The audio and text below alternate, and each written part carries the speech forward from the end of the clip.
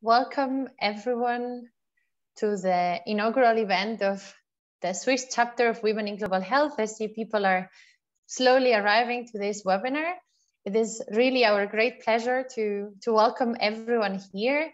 My name is Carmen Sant. I am a scientific collaborator and health systems researcher at Swiss Tropical and Public Health Institute, but I am also, and it is my great pleasure to say this, one of the co-chairs of the Swiss chapter of Women in Global Health. Together with Gabrielle Lande-Chapuis and Michaela Told and Helen Pritterg, we have organized this inaugural event. And it's really fantastic to have reached this step. So thanks to everyone that was involved in this. We have a really exciting 1.5 hours ahead of us. So I hope, you all have turned your phones off and are ready to enjoy and engage in this session. We are looking forward to lots of comments, ideas, and hopefully this is only the beginning of a wonderful collaboration in Switzerland. Gabrielle will be explaining in a minute a bit more of how this Swiss chapter came to being.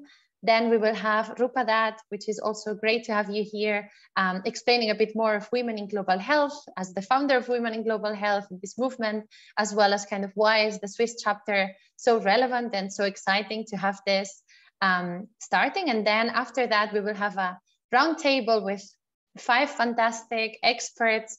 And it's really an honor to have you all here. So again, thanks everyone for joining, explaining a little bit of their personal journeys in global health. And last but definitely not least, you will hear a little bit more of some of the people behind the work streams of Women in Global Health Switzerland. And it will not only be a session where you can hear, but hopefully we can also get to brainstorm a little bit with everyone on what those work streams should be doing, what are the priorities, and how we may move forward. We are, as mentioned, this is a webinar, but we're still hoping to get a lot of ideas and interactions with everyone. So we have the chat function for all of you to just use. I see already someone saying that they're excited to be here. So please use the chat as much as you want and can. We are going to be hosting the event in English, but you're welcome to join and interact in French, German, or Italian, as well as in English. We can cover those languages. Unfortunately, we could only do it in English today. There's also the live transcript option that you can activate in case you need that, if it will help facilitate with the understanding. And last but definitely not least, I will post in a second in the chat as well how you can engage in the platform. So we are hoping this will be the first interaction and kind of live interaction, but all of this will be moving to the Women in Global Health Switzerland platform. So please join us and enjoy this session. With this, over to you, Gabrielle. Thanks, everyone. Thank you so much, Carmen. It's such a pleasure to be co-chairing Women in Global Health Switzerland with you and with the core group of busy women that we've been working with so arduously.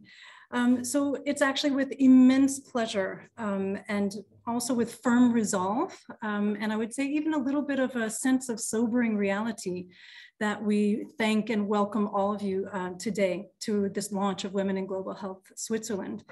I think we've all been reminded of the absolute importance of women taking decisions in global health and public health and also in their own health.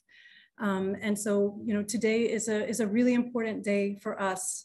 We're here as a movement. We're here as a group of busy people working in health and global health and public health. And we're a group of volunteers. And I think what brings us together today is our sort of engagement in some of the most pressing health issues of our lives and of our times. So Women in Global Health Switzerland has been years in the making. So while we're having our inaugural event today, I think many of you will agree that most of us here working in global health in Switzerland have been scratching our heads over the years going, why don't we have a Women in Global Health Swiss chapter on top of the many, more than 40 chapters all around the world that exist today? And I think when Michaela Told and I, first started thinking about this and getting support from Rupa Dutt on thinking this through, we decided no longer to ask ourselves the question of why is there no chapter? We decided to say, how can we make this happen? And when can we make this happen? And so with the support of many of you, the how turned into as best as we can. And the when is basically now. And so even though we have been discussing this for years, today is the day that we really start, and we're ready to really get engagement from all of you. And so what we ask is that we consider this the real time that we start shaping Women in Global Health Switzerland together. And so what we'll ask is that you join us in however you can, whether that be in giving your time or giving your support or partnering with us or thinking things through. And so that's what we really ask of you all today. And we're so thankful that you're with us. And so in the early days when we were discussing Women in Global Health Switzerland, which is in a particular position within global health, we decided with support from RUPA and support from Women in Global Health Global that there would be two aspects to this chapter. One is really supporting all of the global initiatives of Women in Global Health for reasons that I think we don't even need to explain. But on the other hand, we really wanted a Swiss focus. And so that is what we're going to start talking through today to make sure that we really have embedment in Swiss health, public health across public and private sectors, and also the global health community. So while we're all speaking English today, we hope that in the future we will be having events in the different languages and in the different regions of Switzerland. It will take us time to build that, but that's also why we're here today, to kickstart this whole process. And so just thinking about that support, that notion of support, I turn now to Dr. Rupa Dutt, who has given us so much of her support, and also that of Women in Global Health Global, to get where we are today. And so it's with great joy that I really present to you Rupa Dutt, who is a medical doctor. You probably all know her. She's the executive director of Women in Global Health Global, and also the co-founder. So it's with great pleasure now that I turn the floor over to you, Rupa. Thank you. Thank you, Gabrielle. And it is really with great pleasure to join all of you for this very special chapter launch and seeing so many familiar faces. I really wish I could have been there in person and joined as all of this energy comes together.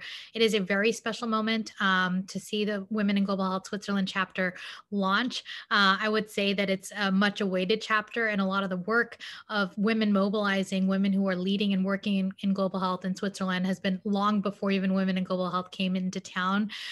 So it is great to see very familiar faces, especially Professor Ilona Kick-Bush, who you will all be hearing from as well, who's been critical to forming the community in Switzerland. And at the same time, as I join all of you, I'm tuning in from Washington, DC.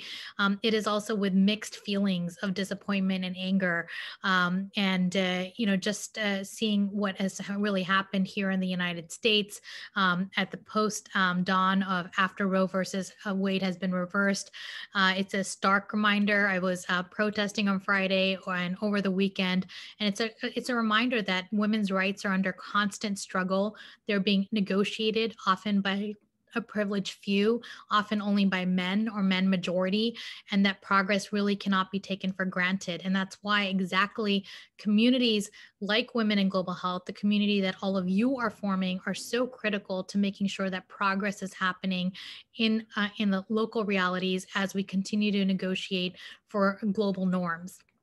At the same time, this past weekend, being among protesters, hundreds of them, it was also at the same time seeing this polarization. It's also a reminder that, again, communities coming together created a platform for discussion, an opportunity to really coalesce and come together and say, together we can have collective action and fight for women's rights. And so at the same time, it's been also energizing and knowing that the fight must continue and we're not alone. And particularly, the rollback that happened here in the United States is incredibly relevant to global discussions that are happening in the global fora.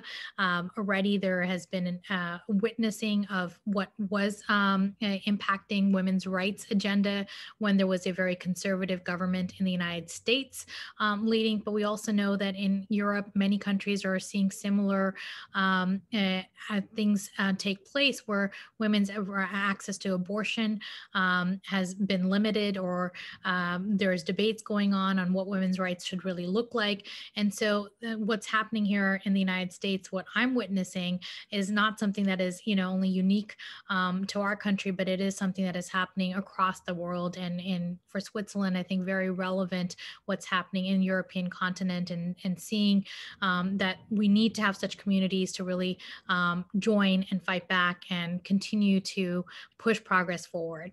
So as I join all of you, I'm coming in with mixed feelings, but I'm feeling incredibly energized about this community coming together. And as Gabrielle said, it's been long in the works, and it is an opportunity to really think about how do we take advantage of all the uniqueness of what the Switzerland community brings. I was asked to reflect on 2 points today. So the first one is really, why did we choose to build a movement instead of an international organization, especially given global health's community and multi-stakeholders? One might wonder, why not just form another NGO, or have another conference, or launch a special initiative?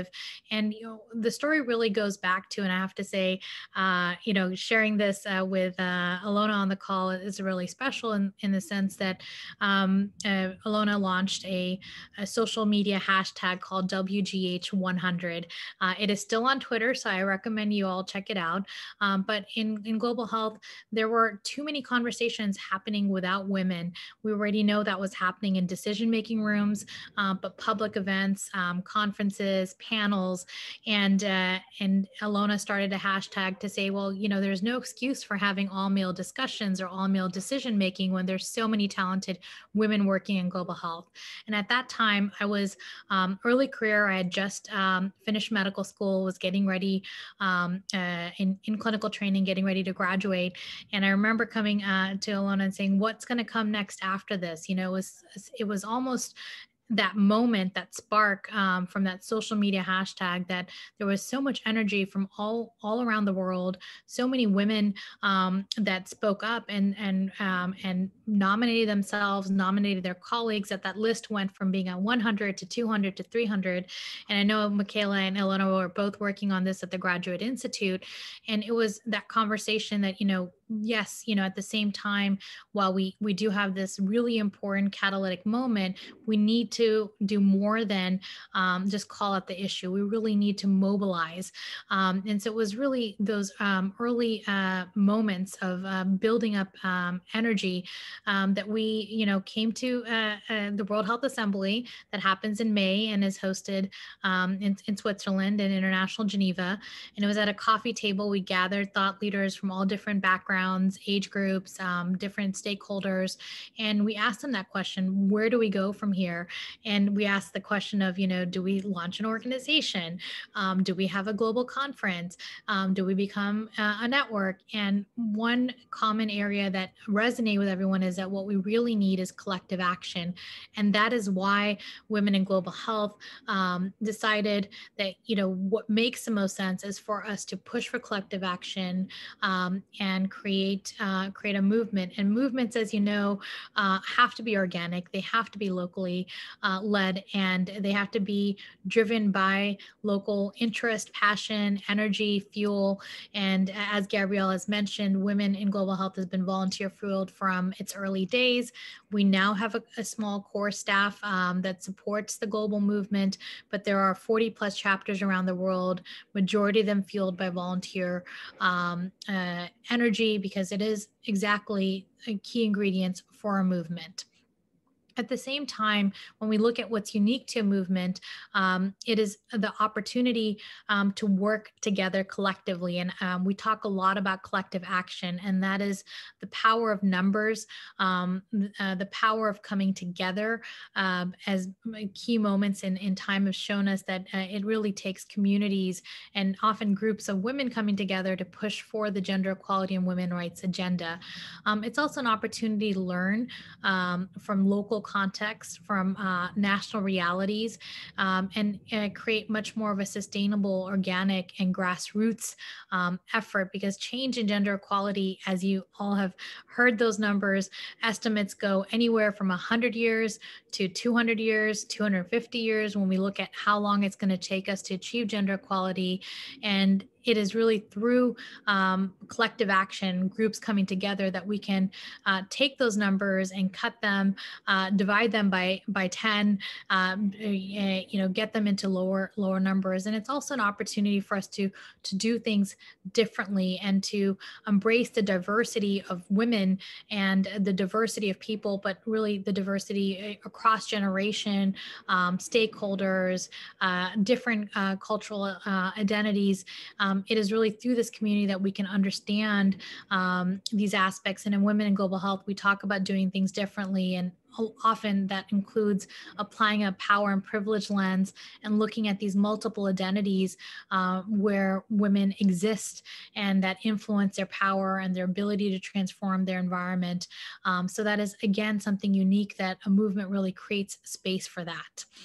And as we sort of talk about the opportunities and uniqueness of the Women in Global Health Switzerland chapter, the second question I was asked to reflect on, I have to acknowledge that the work has been happening already for such a long time, and we're standing on the legacy of many women who have been leading and working in global health and challenging for gender equality and women's leadership in international Geneva, as well as influencing local policy and national policy and global health agenda of Switzerland.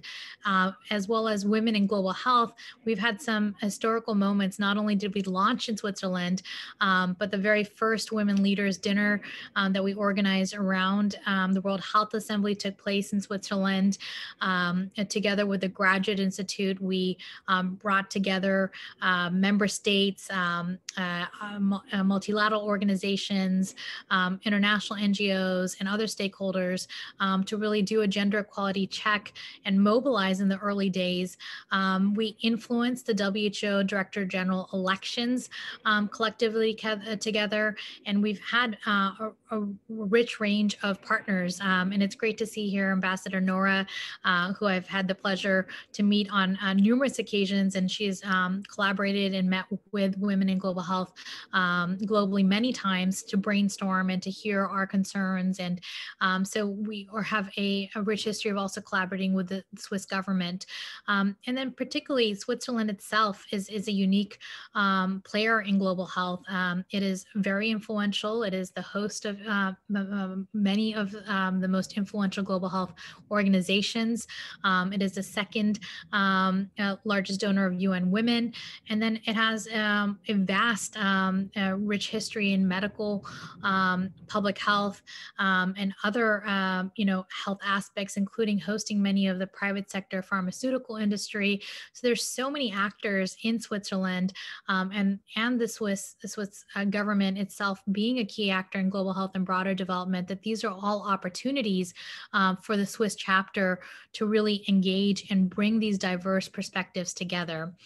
And so as I talk about the opportunity and hand it back to all of you to really define what your priorities will be, how you will collaborate, we at the international community are really looking forward to connecting you with other Women in Global chapters. We're really looking forward to seeing how you will work together, how you will build partnerships in Europe, but also have partnerships with other chapters, since we have chapters in all regions, and really, encourage all of you to be advocates, to use evidence to drive the policy change, and know that you have allies in other countries, you have allies nationally, and let's be innovative, bold, and continue to challenge those that want to push back women's rights. This is the time that we must take and channel the rage that we have of seeing the setback or the fact that progress is so delayed,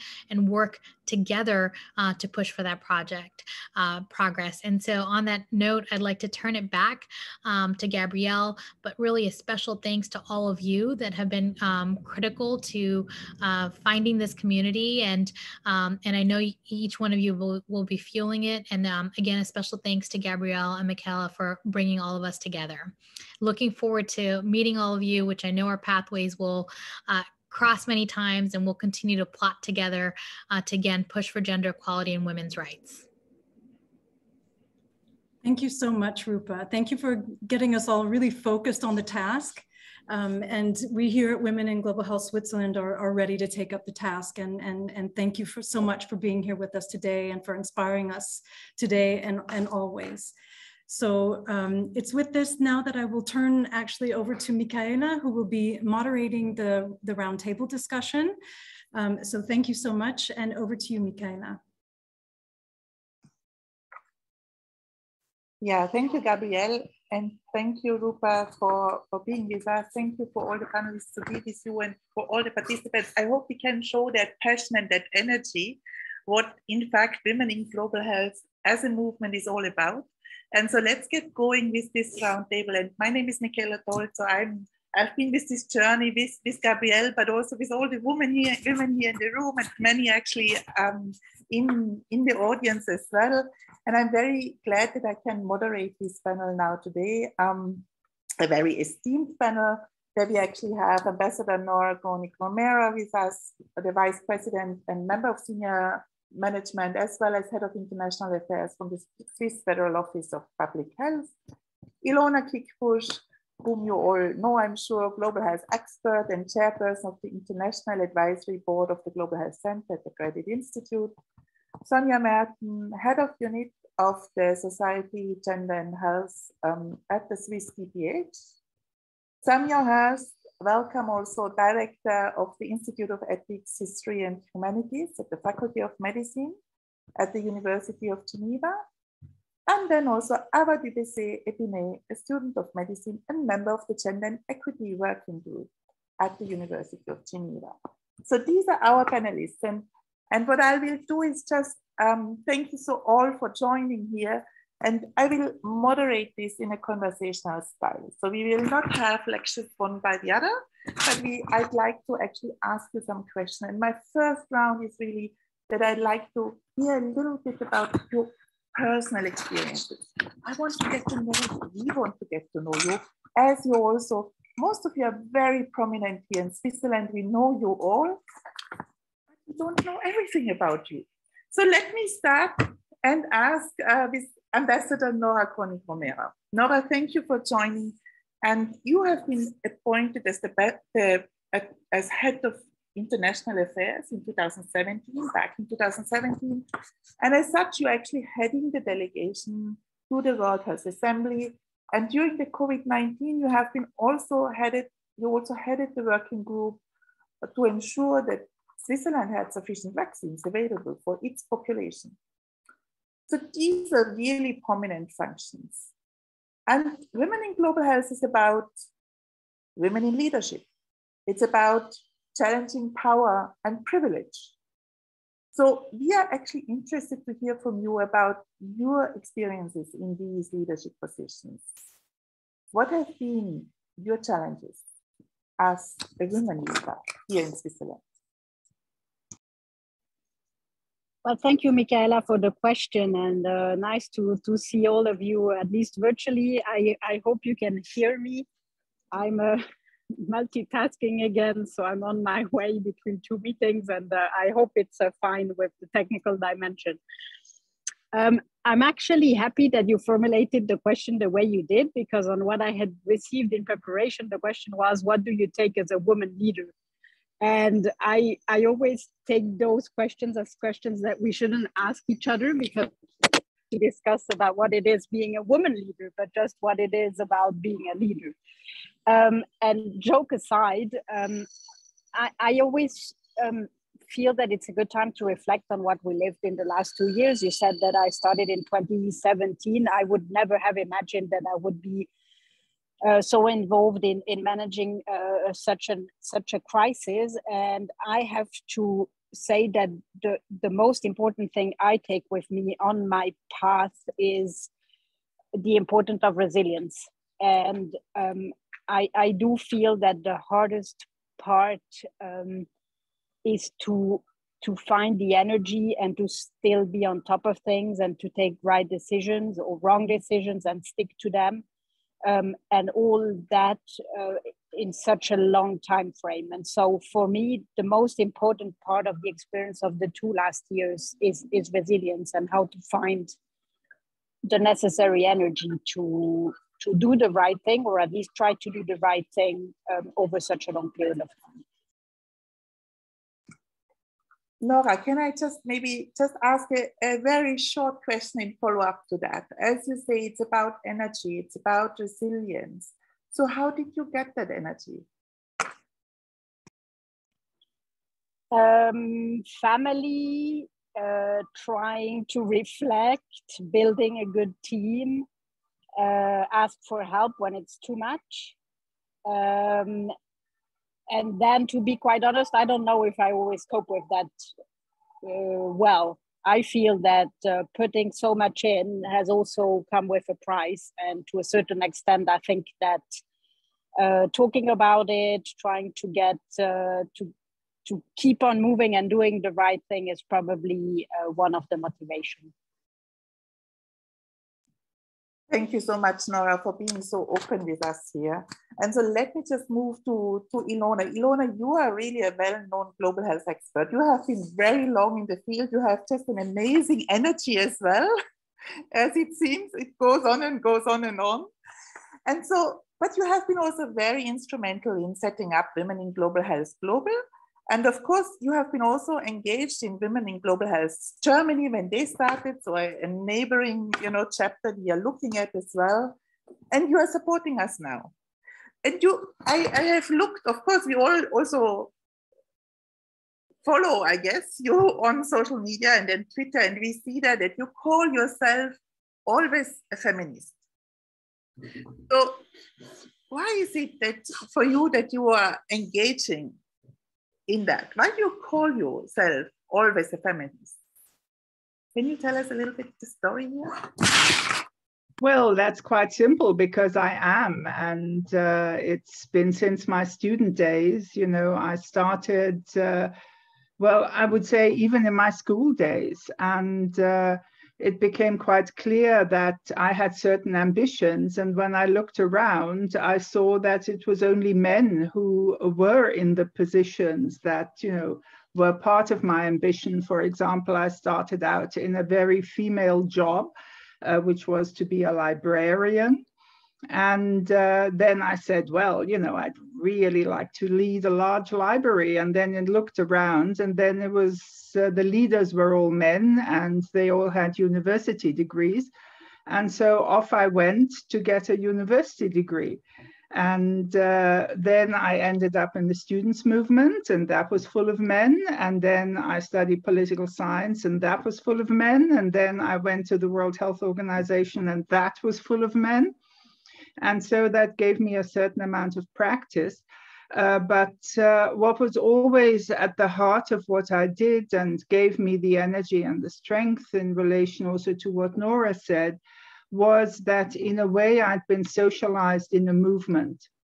And for me, it was never only an individual issue or when, I experienced resistance, it was never just the feeling that I'm failing, but it was always, a sort of understanding to have to change power and politics.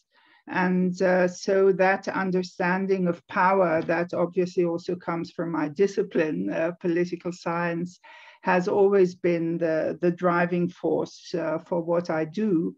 And having been in a movement, when I find something's not going the way it should, I try to find people who think the same way and to try and find some mechanism to create a dynamics to move things forward.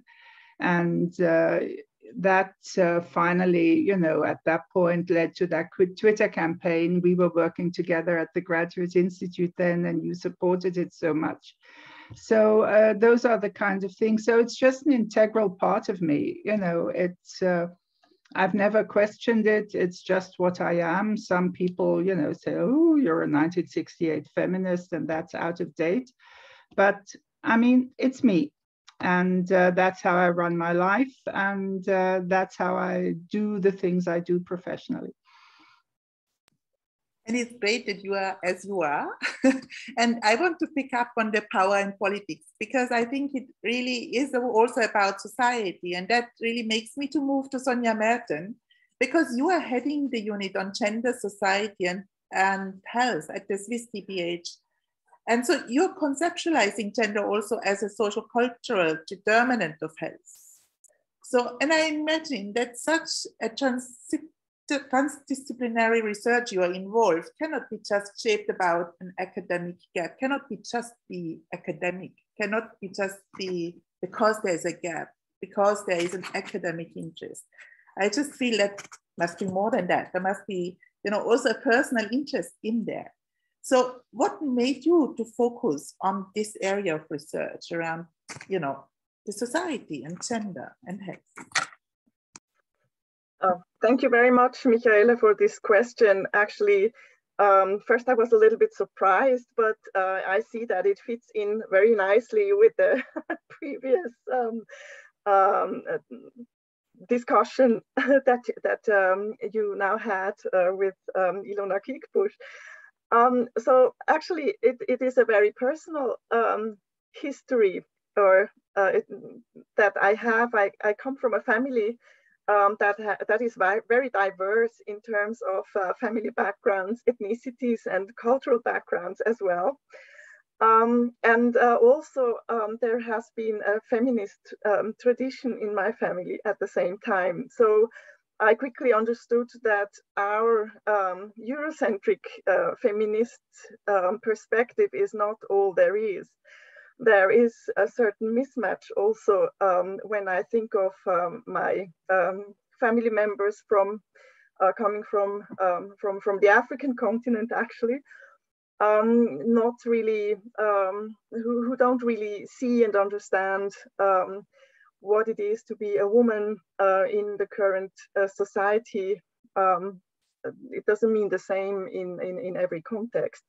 So I got actually more interested really also in what this means for a person's experience. What is the lived experience people have when they live in completely different contexts and societies, when they live in societies with different ontologies and different epistemologies as well, the way they create knowledge about their surrounding. So power relations and power questions, they are very important for me too, but I kind of went the other way around, looking at the people on the ground and their experiences in the focus of my research. Actually, after some time in working in public health, also with WHO for a short time, I decided to do a PhD, and I had the chance to be supervised by a medical anthropologist, which kind of brought me really to broaden also my scientific skills and perspectives. And I must say, I think I learned that a woman's agency must be seen really in the wider historically grown context, considering social norms, power structures, but also kinship structures. So the way the societies are differently organized, conceptualizations of reciprocal obligations, and so on. It reaches far beyond the individual empowerment. So it is not only about an individual grasping power, it is more about interaction and also changing institutions. What I also learned in this phase during my PhD and after is that without local context, okay, that's a no-brainer. Without knowledge about the local context, you cannot do successful public health interventions. But how can you get this knowledge?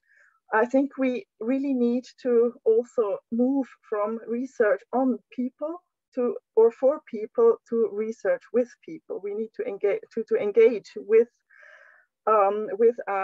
communities we want to work with, and engage in, so to say, in transdisciplinary research involving different stakeholders, including the target people of public health interventions.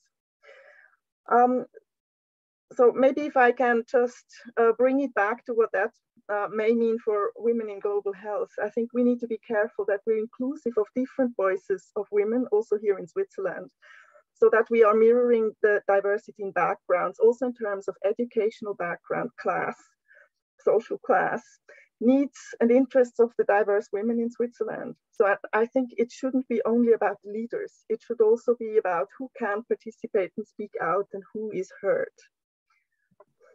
Great, thank you, Sonia. So it's great to bring in also the people, the relationships, but also you actually pointed out the context and the historical context, but also the context in which we live. So that is also a good moment maybe to come to Samia Hurst. Samia, thank you for joining us here. You're of course a very world-renowned bioethics expert. You're serving on many different expert committees nationally, internationally. You're also the director of the Institute of Ethics, History and Humanities here at the Faculty of Medicine at the Uni Genève. And you served as the vice president of the Swiss National COVID-19 Task Force. And of course, at that period, you have been very much the voice of reason in the Swiss media. You have been speaking out quite a lot on Twitter, but also on the media in different ways. But you're also very vocal on the social media on other different issues, on climate change, on refugees' rights. You recently also, Rupa has mentioned, the Supreme Court decision. You spoke about Roe versus Wade case and the decision there. So you did speak out. So why did you as a woman also specialize on ethics? And why do you speak out? And you're not afraid, you just speak out. Yeah, so to be honest, thank you for this wonderful question. To be honest, I think it began with aiming my birthday exactly right. My mother left the United States, where she could not vote because she was Black at the time, and came to marry my father in Switzerland, where she could not vote because she was a woman. And I am a daughter of 1971. I was born a few months after Swiss women got the vote. So when you say, how come I speak out? It's being a part of this generation was a big thing, I think. We have to acknowledge that. Now, why did I go into bioethics? I think just like every colleague of mine in medicine choose the challenges that they find the most interesting, I chose bioethics because I found the moral dilemmas, the moral challenges, the most interesting. Actually facing moral issues, clarifying what's what, thinking through them, helping others to think through them. All of that provides a chance to defend things that matter. And that's why I went in there, actually. I have a medical background. I started in internal medicine. I worked in obstetrics and gynecology as well. This was the time when doing general practice enabled you to do different things. I worked in tropical medicine during my studies. So I actually was interested in global health way before I was interested in ethics of global health. I came back from these experiences with more motivation for women's issues rather than less. I had grown up at a time when you could have the illusion that this was a fight of the past. And I have to say, by the way, Ilona Cookbush, I think some of the younger generations who were sometimes not very kind to 1968 feminists have a few apologies to provide since last Friday. When I came out of this clinical experience, I was more motivated rather than less. Now, when you ask what motivates me as a woman, I don't know how to answer the question, to be honest. I hope I don't do this specifically as a woman, or at least I don't think there's a motivation behind this that our culture stereotypically associates with being female. I may have gone into medicine, by the way, for reasons that our culture typically associates with being female, like the wish to care for and to help others. I remember one of my professors of medicine telling us with tears in his eyes that there had been a day in his career when he had realized that medicine was actually a female profession. And he was a man and had to work through this acknowledgement that he was actually engaged in a woman's path. He got over it. But there are some stereotypes in our culture that are associated with the job of medicine. But bioethics and speaking out and defending, I should hope, is more acknowledged as universally human. Very true indeed. Thank you, Samia. And so let me just move quickly also to Ava, because you are also a medical student now. So, you know, Samia had a history of being a medical student at some point back.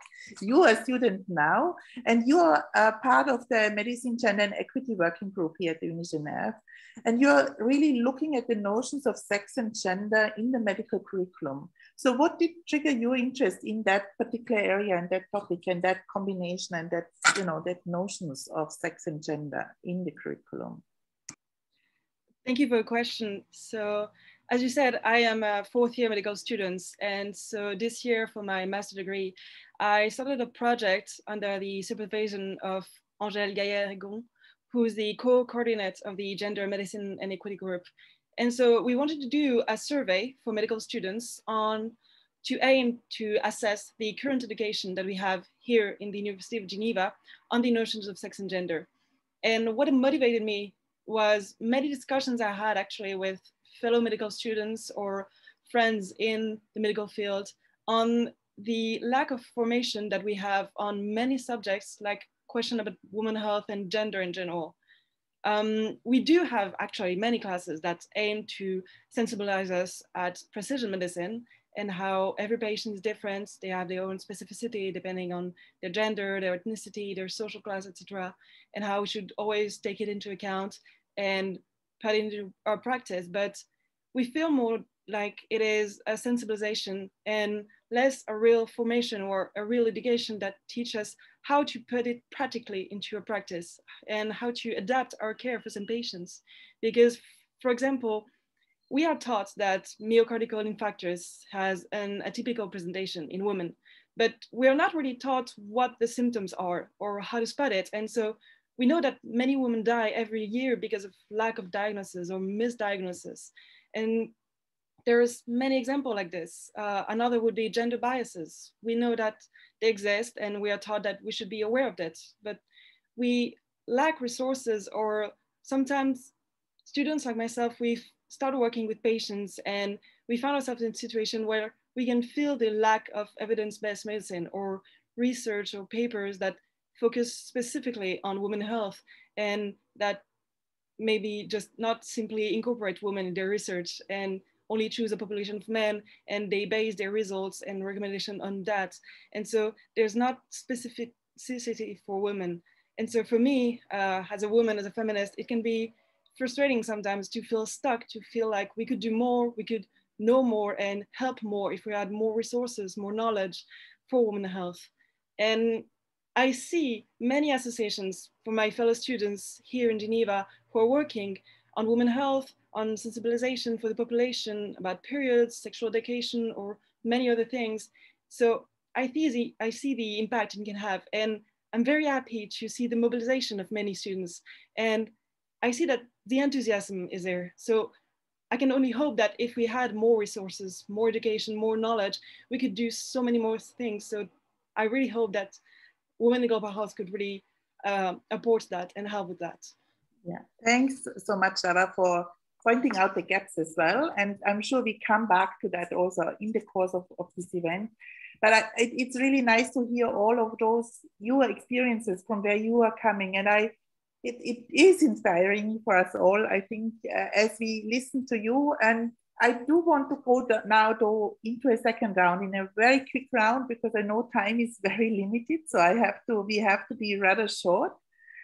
And I really want to look and focus now around, so what next for Women in Global Health Switzerland? What next for you all? What do you think are the next steps? And I'd like to start with Nora again. I know that Nora, you need to leave us rather quickly. So, you know, you're working at the global level, you're working at the national level, you are between these levels. So how do you see what is for you in this dual function? You know, and we are in Women in Global Health Switzerland, so it's domestic, it's the Swiss chapter. We have heard about sometimes this dual function as well. So how do you see, what are the urgent issues for you that Women in Global Health Switzerland should actually address? Well, thank you. I always feel that we have a tendency, at least in Switzerland, to separate international and national levels and then have to discuss on how to organize the flow or the interlinkages between both dimensions. And I do feel that as in health, it is more complex than that. And I do feel that the Swiss chapter can really play a role into bringing different perspectives together, different experiences together, linking it, the national dimension, the regional dimension, the international dimension. For me, it really is a chance to do something that we can use this flow, use the dynamic, and really try to build on the different experiences we have. I was reading in the chat on all the different backgrounds and work that all of us are doing with fully different backgrounds, completely different paths, also personal path. And I really feel that we should bring this diversity together and try to build on that, and then use it to influence the political decisions we want to be taken, be it in Switzerland, around us, or globally. And I feel that it's the first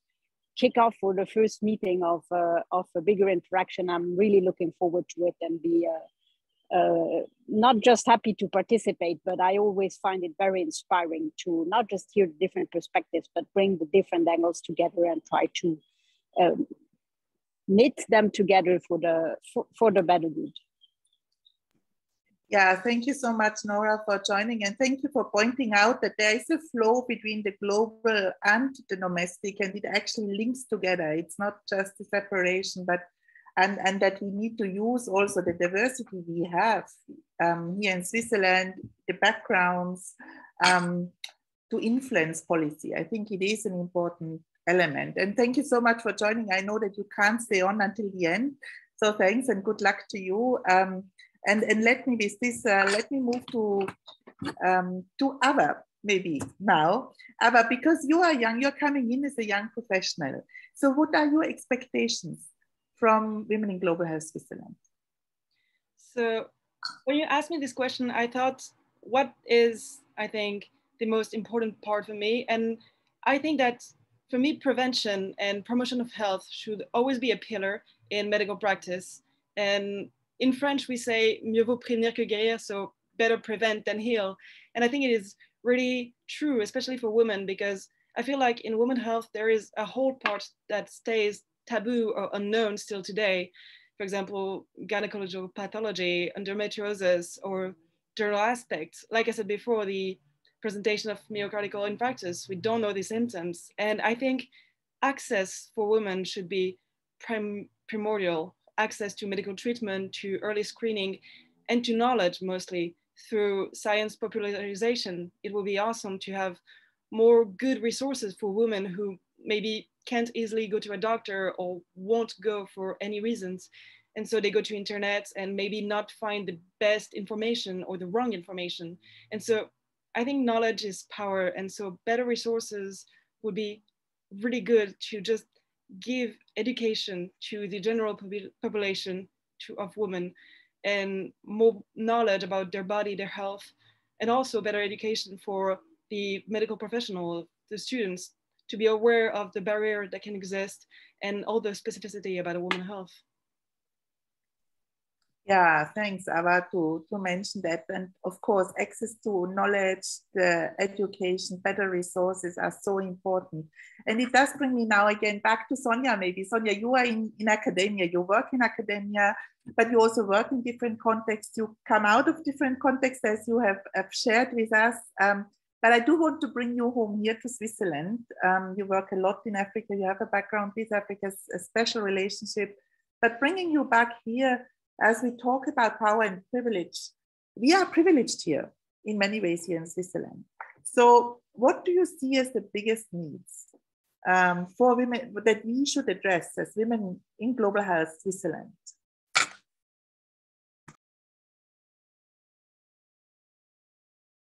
Sorry, you're muted, Sonia. Sorry, yes. I see actually two strands here. One is maybe just to link to what Ava has said. One is really the field of medical sciences. Right now, I think it's really a good time. We have many opportunities that we can where we can tap in. So there are many students now at Swiss universities, medical students who are very active in the field of gender and health, but also around diversity, inclusion, or around social medicine. And at the same time, there is the revision of the Profiles curriculum, which is the medical curriculum for Switzerland. So this gives us really now a chance to tap in and to make some things change in medical education.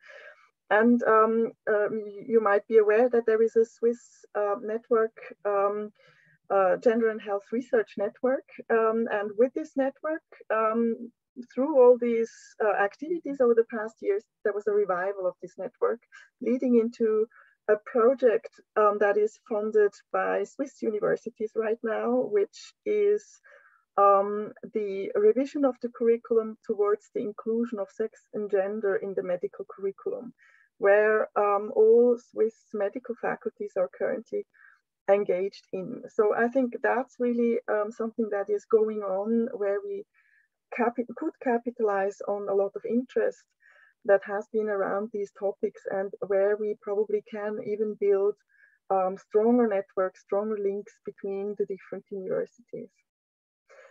On the other hand, I think in Switzerland generally, we do also have problems related to gendered poverty issues. Poverty is maybe an odd word to use in the Swiss context, but nonetheless, we know that women do carry the higher burden of poverty in Switzerland as well. And there are some of the reasons for this are linked to the gendered work life. So women work more part-time, earn less, have less social insurance later on in pension age. After a divorce, women, if they have the children after a separation with them, they're most likely, or they're at risk to move into poverty in Switzerland, and so on. So there are a lot of practical issues that are linked to women's work, career development, and so on, where we do have many obstacles that we still need to overcome. And in the end, this does affect women's health and well-being. Maybe that's... Yeah, thank you, Sonia, for that, for pointing all of this out. And I saw, Sonia, you're nodding your heads, you know, in all sorts of directions. So let me come to you, because you have researched on the implicit bias, and you have also worked on the gender perspective around the effects of you know, with the task force. You published a report on the gendered effects on public representation and power, you know, reinforcing actually male expertise. So you have worked on this particular perspective also with the COVID-19 and the effects of COVID-19. So how could Women in Global Health Switzerland address this gender bias, you know, the gendered effects, including also the implicit bias? in community health and also in the healthcare system in Switzerland, actually. Because I think it boils down to two things, information and network. Information, why? Because I meet way too much misunderstanding around implicit biases. So I'm going to give a very, very short précis. Implicit biases, they happen because we are cultural sponges, we human beings. And when our culture stereotypes or devalues a group, we tend to imbibe this stereotype or this devaluing. Even if we're a member of that group, that is what some people find paradoxical, but we are members of our culture. And there's really currently, if you summarize the evidence, there is currently no really effective way of countering the bias in our heads and in our hearts. But one of the things that the research from my team shows is that there are circumstances where we can limit their effects on our behavior. And I think that this is what we have to shoot for. This is where the network comes in, because in order to see how to limit the effects of biases on our behavior, we have to first identify everywhere where this influence happens. And you begin to see it everywhere. It is really scary. When you start to think about what it would take to limit these effects, it becomes a very, very, very tall order. It can be completely daunting, but this is the identification of the task we have. And so a network is absolutely essential. There are many people attempting to limit the effects of these biases on our behavior here and there in their own way. And my impression is that many of these people are feeling very lonely. And to know that there are others attempting the same or similar things elsewhere, and they can become allies, that they can learn from each other and support one another, is going to be absolutely crucial.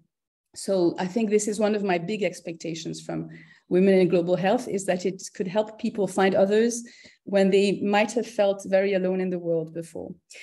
I have to add one thing, because about biases, just as an aside about biases, one of the stereotypes, perhaps even stronger in Swiss culture about women, is that we don't get angry.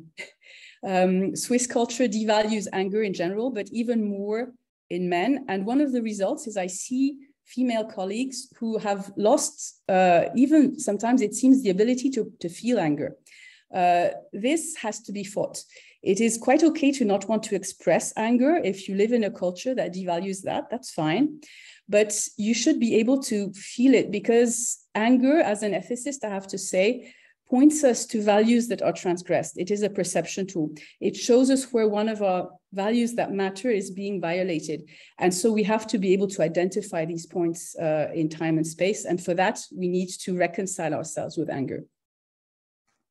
Thank you, Samia, for pointing all of that out, because I think values are so important also for women in global health as such. And I think emotions are part of that, right? So it's good to point that out, but also to point out that in fact, it is about a movement to bring us together. And so to fight together, so to speak, the biases we find in Swiss society. And Ilona, in some ways, you have mentioned at the very beginning, I'll come to you at the end, but you have also at the beginning started and said, you know, you experience the biases all throughout your life, in different moments in your stages of life. So what, from these different experiences you had, what are the lessons learned, and also from your involvement in the movement, in Women in Global Health, other movements, but also in Women in Global Health as a movement? What are the lessons learned that you can share with us, which we can translate into the Swiss context? Where do you see our opportunities as Women in Global Health in Switzerland? Well, that's a tall order. Thank you very much, Michaela. Just to say, in respect to what Samia just said, I get angry a lot. And I love being this angry old woman, because, you know, it really needs that. I'd like to take up a few points that then also relate to what one can do in Switzerland. One, it's already been said, but it's so important. Grow the network, grow the network, grow the network. It's, you know, supporting each other. And Switzerland is special because it is so international. We've heard about all the international students. We hear in Germany how all the Germans are going to Switzerland to work in the health system and at their universities. We have all the international women in Geneva, etc., etc. I mean, no other country has the opportunity to actually, as a national chapter, to be so global and also to support one another. Because I believe many of these international women that are in Switzerland perhaps are not finding it so easy to be integrated, to be part, etc. And I think, you know, this is a challenge and could be an enormous strength. And it's an enormous strength of capacity, of intellectuality, of research, of knowledge that I think one should bring together from all parts of the world. Switzerland is so unique and one needs to exploit that. I think I'd also like to highlight the political dimension that's so important. And so many important decisions in Switzerland, because of its political organization, are taken by the Swiss parliament. I'm sort of thinking of the development strategy of Switzerland, for example. So I would hope that the Swiss chapter makes a special effort to reach out to female parliamentarians in Switzerland, to work with them. So, you know, we have the link with Nora into the administration, etc. But I think, you know, really reaching out to Parliament is important. I think in relation to one point that Ava raised, the outreach to pharmaceutical companies, to women working in pharmaceutical companies is absolutely essential. The WEF did a very important study that showed where there is more female leadership in pharmaceutical companies, not only do they earn more money, that's one side of things, but the other side is they do different types of research, exactly what you said, Ava. They look at women as, you know, part of the research, the issues they face as part of the challenges to be taken up by the industry. And I think, you know, that is something with, you know, all the critique many of us might have of pharmaceutical companies, but to actually look out and have an exchange with some of the extraordinary women that are also in these companies could be quite important. And two more things perhaps that I would see. The essential thing is, while building a movement, is that everyone does what is necessary in one's own backyard. So every day to sort of say, you know, in what I'm doing, am I actually promoting this issue of women's health? I often find myself in a situation that I scratch my head and I say, gosh, you know, why didn't I suggest this? Why didn't I ask for a project like this? Why didn't I answer in that way? So all these small actions, you know, like the network, make a large whole. And I think, therefore, that is so important. It requires courage sometimes, you know, but I call that, you know, being like a duck that, you know, you just have to shake yourself afterwards and continue. And my last point is to show that women in global health is also about the really large issues in our society.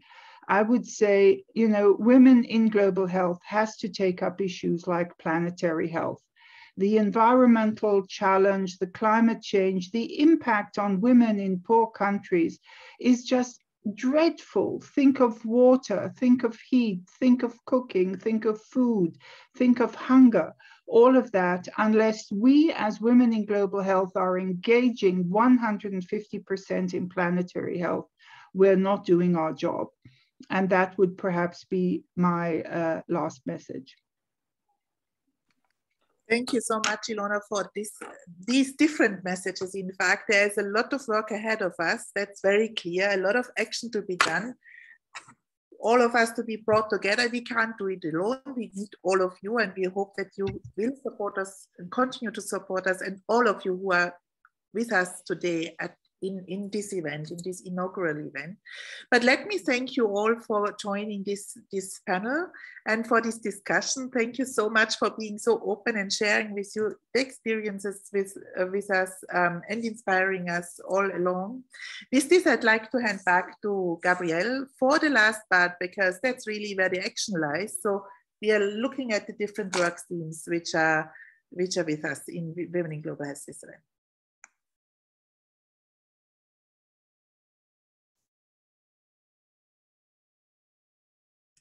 Thank you, Michaela, and thank you so much to all of the panel discussion participants. I think we were all inspired and excited with a lot of work ahead of us.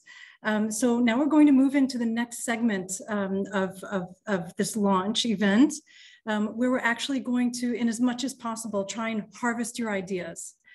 So as we mentioned earlier, with the core group of women in global health in Switzerland, we've been discussing the Swiss aspect of our strategy.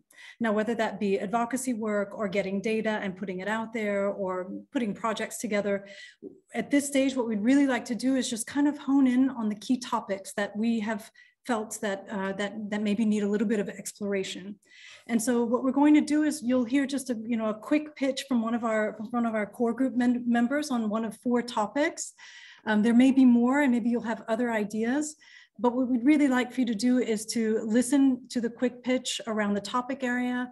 There will be a question to kind of inspire you, but just please in the chat as much as possible, flush us out with all of your ideas, because what we'd really like to do is take those ideas and get our homework done and then come back to you and try and move these forward through events or through other activities that we'd like to set up, whether that be on our platform, and we'll send you the link to sign up to the platform, which is where we'd like to communicate, or through other activities, where hopefully some of them will be in person and in different languages, but that's where we are today.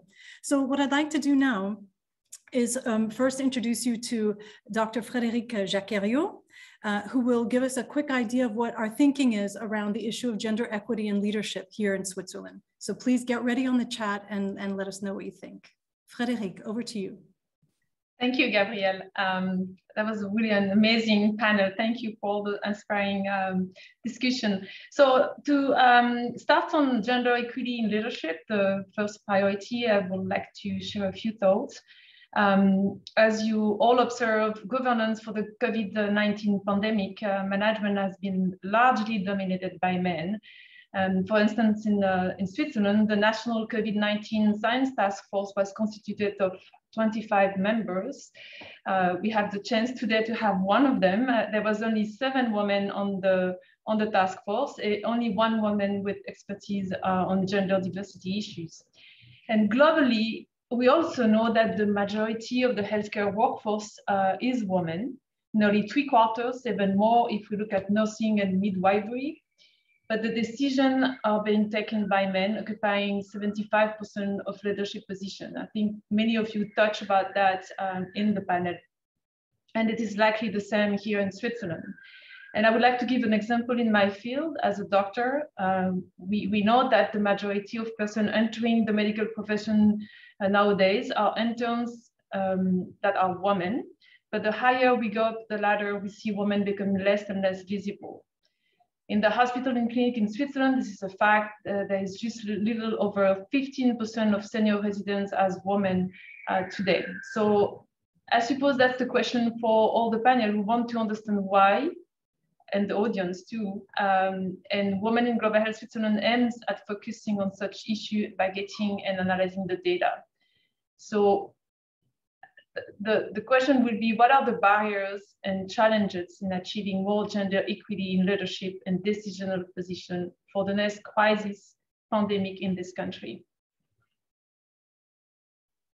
Thank you so much, Frédéric. So we'd really like to hear your thoughts around this one strategic area. I'm also going to launch a poll right now to kind of elicit your responses on this issue. So please keep your thoughts coming on this. And I'll give it just a minute while I actually prepare to introduce the next topic. So please give us your thoughts, whether or not it's a topic that you'd like to take part in, whether you would like to contribute in any way, and what your thoughts are, and maybe things that we haven't thought about. Certainly there are things that we haven't thought about at this stage. So please help us to shape this particular work stream that we'd like to focus on. So now, as we let the poll kind of keep on going, to keep the dynamic up, thank you so much, Frédéric. I'd like to go on to the second topic area, which is basically supporting young women in global health in Switzerland. So young women professionals, whether coming out of the student life, first job entry, and those early stages of career. So Tori Adewade, who is working with FIND, the Global Alliance for Diagnostics, is going to present this topic to us now. So please, Tori, take the floor. Thank you.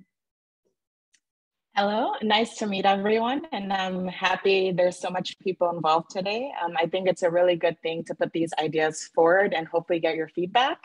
So I'm Tori, I'm working under the Young Professionals group for Women in Global Health. And one of the advantages I feel about this is that we're able to change the future. We have a crucial element, being a young professional, is that we have time.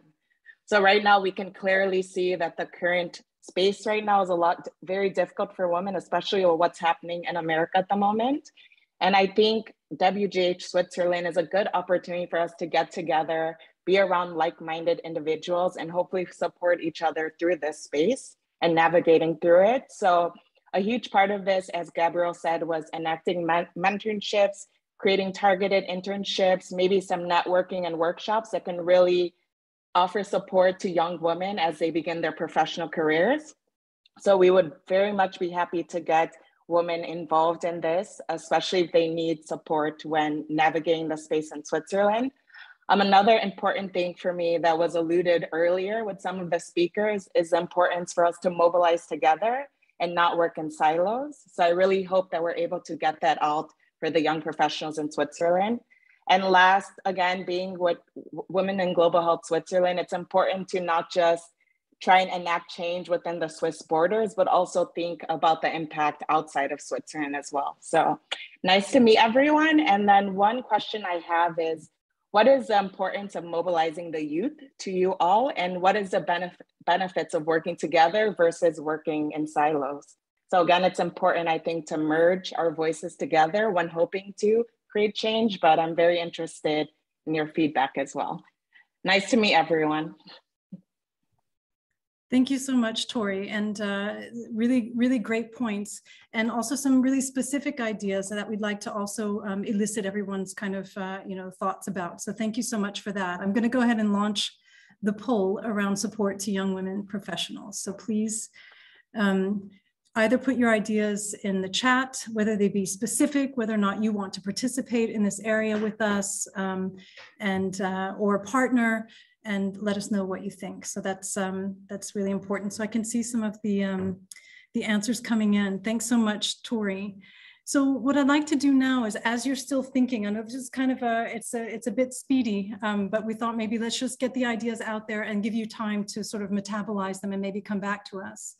But now we would like to move to the third topic, which is gender in Swiss health policy making. And so I'd like to ask Helen Preterch from Swiss TPH, who's also in the core group with us, as is Tori as well, and Frédéric, to give us the initial thoughts around the activities in health policy and development policy in Switzerland. Thanks very much, Gabriella, and really a pleasure to be here. And thanks to all the panel speakers, been really inspiring so far. I think with this work stream, just to say that in this context, we really want to ensure that a gender equity lens is applied to the international and the Swiss health and policy development making, health and policy making. So really at home and abroad. And I think this is really timely. We have the upcoming renewal of the Swiss development policy, also different Swiss national documents on the horizon to be updated. And this is really a critical way, because we're seeing that policy development, having these written strategic and policy documents, that's really an anchor. Of course, having the policy doesn't mean that everything gets put into practice, but it provides the anchor, a critical leverage for making sure that transformations happen. And it's also really key to have the right people around the table when policies are developed, when they're consulted, and to make sure that these processes not only give attention to gender, of course, that's where we're coming from, but that they're fully inclusive more generally.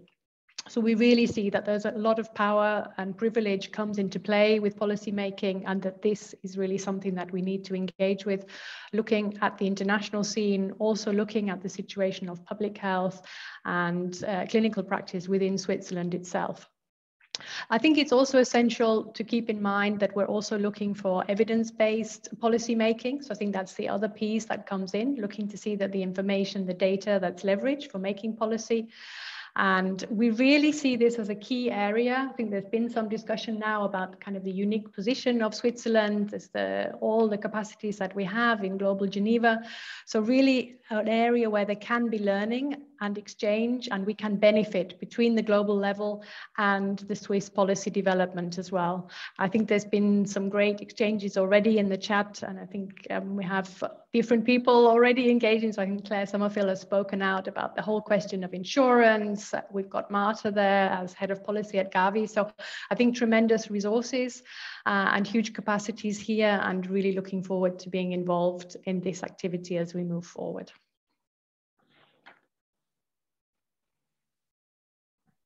Great, thank you so much, Helen. Really good points that you've made. So there are some discussions in the chat, and I've just launched the poll. So please let us know what you feel about these areas. And again, whether or not this is an area that you would like to work with us on. So please keep your thoughts coming. Thanks so much, Helen. So now as you fill out this poll, we'll go to the final of the 4 that we wanted to introduce today. Doesn't mean that it will only be these 4 topic areas, but these are the ones that we wanted to just get your feedback and input on today. So the next area is sex and gender in research and development field in Switzerland. And so I'd like to ask Andrea Lukau from Medicines for Malaria Venture to talk us through that point. Andrea, over to you. Hi, thank you so much. In the early discussions that we were having around in Women in Global Health, we really were talking about what is it that Switzerland, what's quite unique about Switzerland, that we need to make sure that not just for ourselves, but for the rest of the world, that we can bring this to other women in global health chapters and other women around the world. And as multiple panelists have spoken about, the pharmaceutical industry and R&D is a really, really important part of the Swiss economy. It's some 30% of our exports. We actually export more in the pharmaceutical area than chocolates, watches, and clocks combined.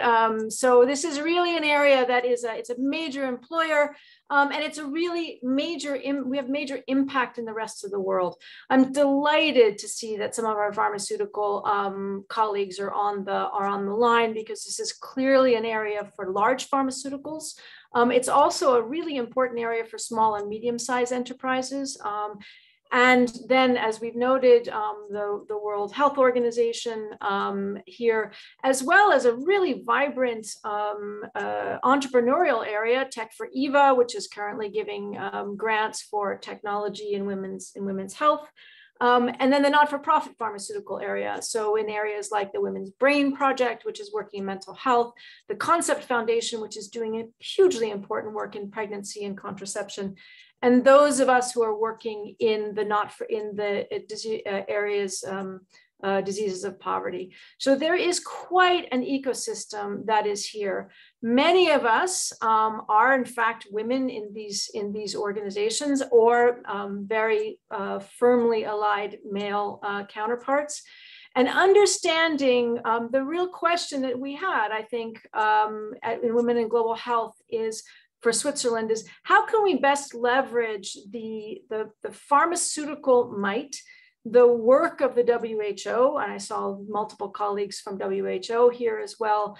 What is it that we need to do collectively that will allow us to gather better data on women and women's health products, make sure that our policies are in keeping with the best practices globally, make sure that the products that we're exporting to the rest of the world have the values, the ability to cure and to treat in the ways that we need to do by gathering correct data. So I would very much like to see from this group some ideas about how do we gather ourselves in a very fragmented system for-profit, not-for-profit, WHO, women's health, reproductive health, and diseases that are not just those of women, to gather ourselves together and make our collective knowledge, data gathering, and voices heard. Great, thank you so much, Andrea. So while everyone sort of starts to, to think that through, what I'll do is I'm going to just quickly show the results from the previous poll, and I'll launch the new one that has to do with this important topic that you've just talked us through. Thank you so much. So please, everyone, think that through. Indeed, we have a whole landscape to put around the table and think these issues through around R&D and product development. Thank you so much, Andrea. And so to everyone in the audience, please think it through. Let us know how you want to engage on this issue with us. And so while we now are filling in this last poll, what I'd like to do now is, as we come to a sort of close, ask perhaps Helen to wrap up this amazing session. And I've got one last poll for everyone that I'll put out at the end. So thank you, everyone. And Helen, over to you. Thank you very much. Not very easy to bring this session to a close. I think it's really marking the start, and we'd really like to thank each and every one of you for your participation, having taken the time. We're really excited about the outlook for women in global health in Switzerland. Also for these 4 work streams, I think we've put those out there as suggestions where we see that really there's a lot of energy to move things forward, but the sky's the limit. I think you may also have other ideas. We really would like you to engage with them. Of course, this whole network, this movement, it really lives from activities of the members and your and opportunities that you're able to provide as well. So we would really like to ask you to engage on the platform, and we will be moving more to have these kind of discussions on the platform as well, also just to keep it manageable and to get everybody in touch with one another. I think there's important networking potential there. We're also really looking to see the whole of Switzerland represented in this chapter. So I think there's a huge diversity of geographies and of languages. It's been spoken about. There's the global aspects, the Swiss public health, the clinical. People have raised about the importance of involving patients. So I think we're really not there yet. I think Dena has also raised it as well. Maybe we did quite well in terms of age. I mean, we have young colleagues, we have older ones. And so that's maybe we made some progress there, but I think really it was flagged also in terms of ethnicity and women that are facing other barriers, be this living with disabilities, insecure migratory status in Switzerland, sexual orientation. So there would be many other factors as well that I think we really need to look at together, because it is the idea that we have a really inclusive Swiss chapter. This would really be our ambition. So please also help us to move forward that part of the agenda as well. In this regard, I would like to say that we do see that all of us have a lot of resources that will all be able to move the different agendas forward.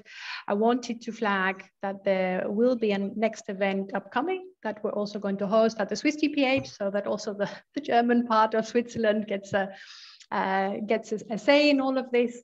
It will be an in-person event. I think Carmen is going to put the link into the chat. There's also going to be information upcoming about it on the platform, also on our website. So it's really a networking event focused on sharing experiences around different career journeys and pathways in global health, followed by a simple get together and having a drink together.